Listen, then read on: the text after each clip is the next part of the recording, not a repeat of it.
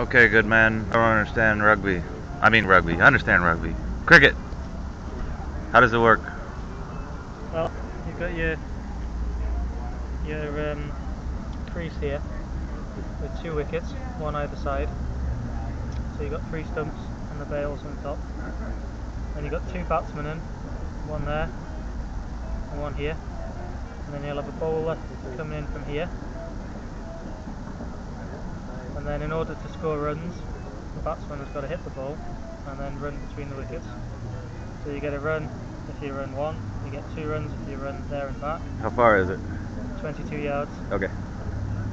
And then if you get a boundary, if you hit the ball to the fence, you get 4 runs, and if you hit it, That's like the like a baseball outfield? Yeah. Okay. And if you clear the fence or clear the boundary without bouncing, you get 6 runs. What's that called? A 6. It's called a 6? That's 6. not very creative. And then if the bowler hits the wickets, then the batsman's out. If the batsman hits it and gets caught, then he's out.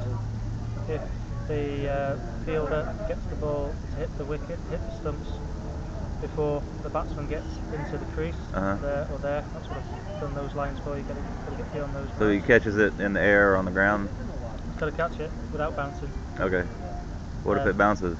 If it bounces, then he's got to throw it back to the wickets, and if he hits those wickets or the stumps before the batsman is in the crease, then he's run out.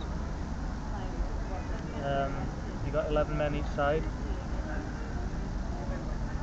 and when 10 people are out, because you've got to have 2 batsmen in at the same time, once 10 wickets are down, 10 men are out, then that's the end of the innings. And then you switch. That's it? Yep. Well, that's easy.